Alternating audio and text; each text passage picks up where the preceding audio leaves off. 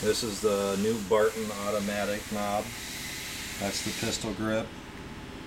That's the base. That's the sleeve. Comes with 2 springs and 3 screws. You're going to need a Phillips head screwdriver, a T20 Torx bit, a 2.5mm Allen wrench, a small flathead screwdriver, and then just another screwdriver to hold those bits. You're going to want to start by putting it in drive. And then you go, take your flathead screwdriver, pop out the front clip in your shifter, take it out, and take your bit, and there's 1 screw back there, take it out. Once the screw is totally loose, pull the handle just straight up and it should come straight off. At this point, take your sleeve, slide it over the top of the shaft. Now you take your M4 by 0.6 flathead screw and your Allen wrench, put a little bit of Loctite on the thread, insert into the hole, once again with Loctite on there, then tighten the screw up.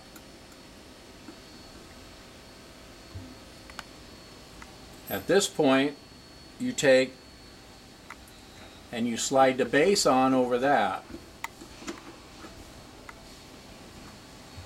Now you may want to go back into park for ease of assembly.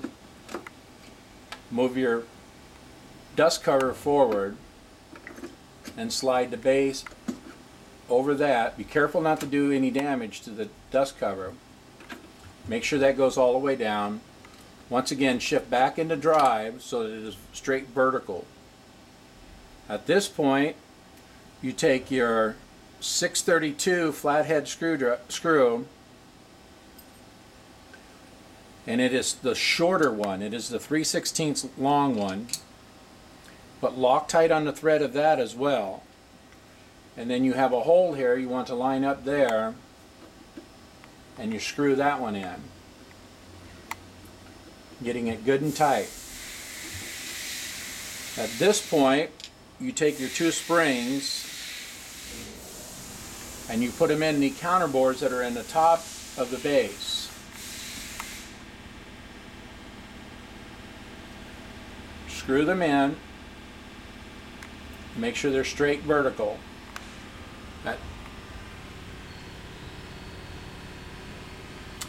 At this point, you want to take the handle itself, and inside that handle are 2 more counterbores. And it's imperative that those springs go into those 2 counterbores.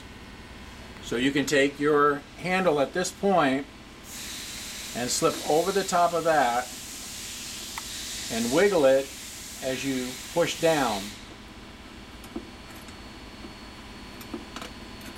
And make sure your handle goes all the way down. And once those are inserted into the other counterbores, take your longer 632 flathead screw and put Loctite on that as well. Take your 632 flathead screw, push your handle all the way down, insert your screw, and screw it in. The screw should go into the slot of the base.